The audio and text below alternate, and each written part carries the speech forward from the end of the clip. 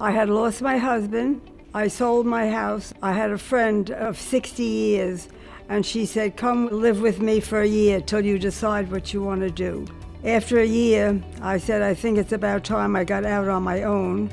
And as soon as I walked in the front door, I loved it. It was so warm and inviting. I just fell in home with the place. The staff are lovely here.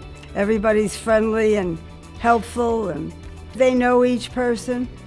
I think they're dedicated. A lot of the people have been here a while, and they're dedicated. I know everybody by name by now. I like people, so I'm very outgoing. In fact, they made me an ambassador. When new people come in, I help them get settled and acclimated to the community.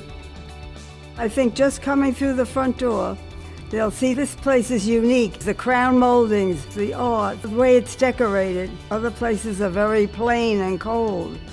This is very warm. It's very different. I have friends that they came and visited. They just love this place. They said when they got older, this is where they wanted to come. I love it. It's comfortable, it's cozy. It's just like a home. It's very comfortable living. I love it here.